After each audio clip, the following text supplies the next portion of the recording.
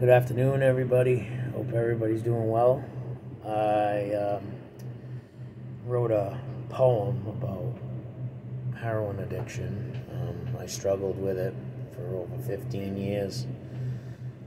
Went to jail, robbing, stealing, all that.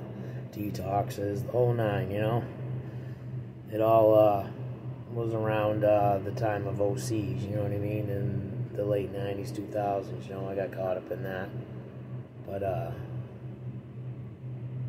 been clean for a while now, like over 8 years, I got a 3-year-old son. Wouldn't change anything for the world. I love that kid. He's my best friend.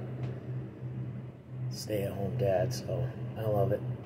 But anyways, here's the poem. It's called Marinated Meatballs. My marinated meatballs, they sit in a drawer, maybe about 3 or 4, stashed away in cellophane, the leftovers from the meals of my veins. I keep these to keep those hungry monsters at bay. When I've run out of food that day, I throw all their leftovers together and make a soup, you could say. I feed them my concoction to suppress their hunger pains, but those scraps weren't enough, and those monsters' hunger still remains. Thank you. God bless everybody. Have a great day.